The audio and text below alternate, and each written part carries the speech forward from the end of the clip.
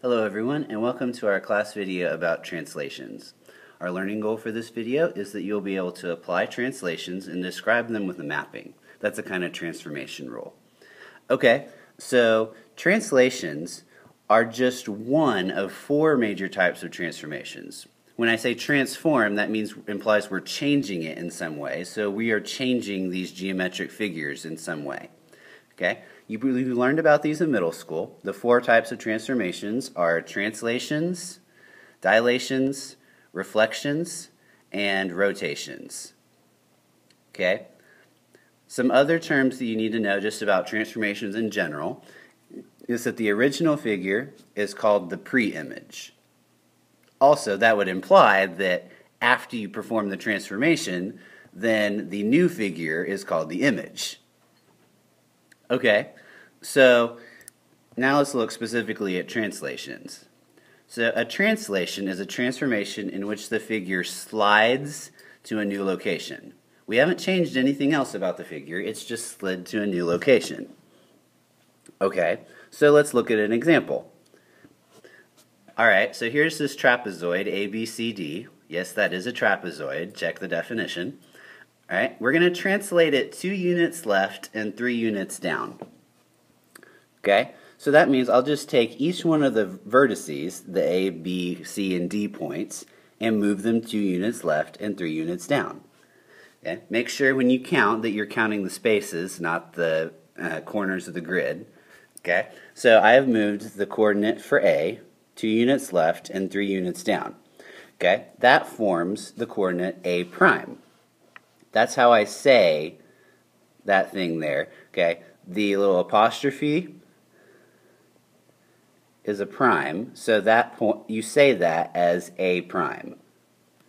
Okay, so I can draw the other coordinates in on there by moving them 2 left and 3 down. Okay, there's B prime, C prime, and D prime. Alright, and I'll go ahead and connect the dots to form the new figure. Okay, there. We just slid that trapezoid to a new location. And the new trapezoid is called A prime, B prime, C prime, D prime. Let's get the coordinates off of that picture. So the coordinates for A are -4, -1. Coordinates for B are -2, -1. The coordinates for C looks like 0, -4. And the coordinates for D are -3, -4. Okay, so now there's this thing in the table called a mapping. Well, what is that? Okay, so a mapping describes what happens to the XY coordinates. So in this one, we translated it 2 left and 3 down, but what does that change about the coordinate points themselves? Okay, well, let's take a look. If I look at the coordinates for A, the X started at -2, it ended at -4. The B started at 0, ended at -2. C started at 2, ended at 0. What is happening to all of those numbers? Well, that X coordinate is being subtracted by 2. -2 minus 2 is -4, 0 minus 2 is -2, 2 minus 2 is 0, -1 minus 2 is -3. We are subtracting by 2. So I can write this in the mapping as x minus 2. Okay, so that's saying I'm taking x and I'm subtracting 2 from it. What about the y's? So this y started at 2, ended at -1. This one started at 2, ended at -1, started at -1, ended at -4. Okay, so we're taking all those y coordinates and subtracting by 3.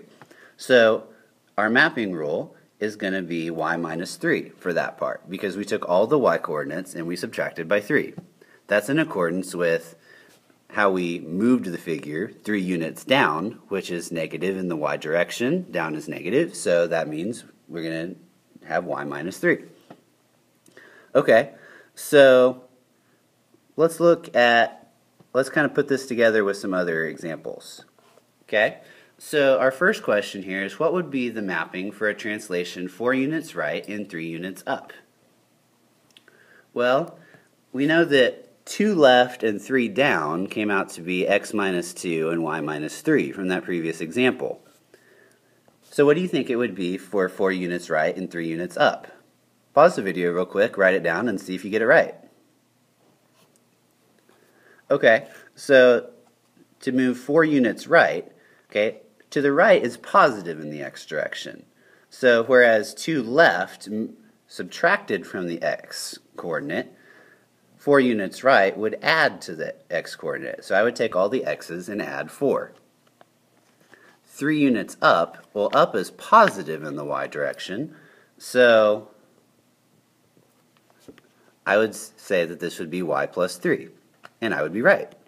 So a mapping for a translation to the right and up is adding to the coordinates. Okay, let's look at the next one. What would be the mapping for a translation 8 units left? Well, left is negative in the x direction, so that would be x minus 8. I would be taking each x coordinate and subtracting 8. What's happening to y? Well, nothing. We're not moving it up or down. So that means that that y coordinate will stay the same. That notation is just shorthand for xy changing to that. So y here is staying y there, nothing is happening to y.